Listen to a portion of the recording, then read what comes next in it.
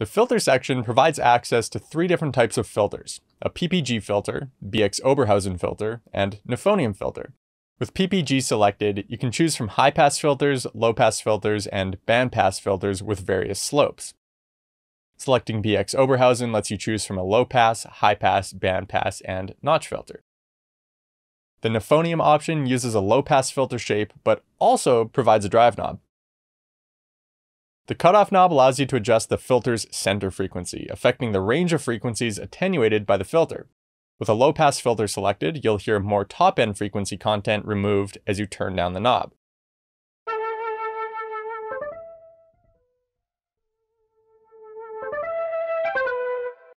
With a high-pass filter selected, low-end frequencies are removed as you turn up the knob.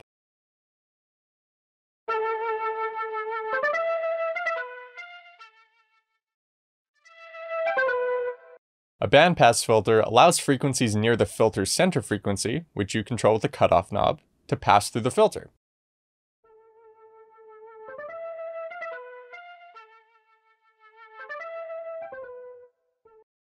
A notch filter is essentially the opposite of a bandpass filter. It rejects frequencies near the filter's center frequency, allowing frequencies outside that range to pass through.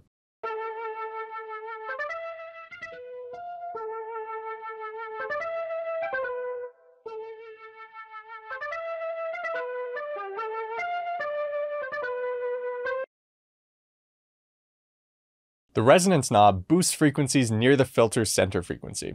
This is a little hard to hear on its own, but when you turn up the resonance knob and adjust the cutoff value, you'll hear a whooshing or whistling effect as the boosted frequency range moves down the frequency spectrum.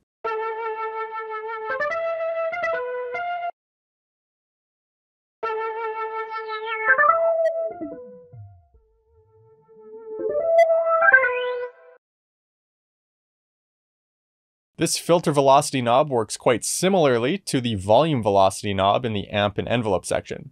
It scales the cutoff value based on the velocity of incoming MIDI notes. For example, with a low-pass filter selected and the filter velocity knob turned up to 100, MIDI notes with a velocity value below 64 will reduce the cutoff value, while MIDI notes with a velocity above 64 will increase the cutoff value. This can lead to some very natural, lively, and organic filtering effects.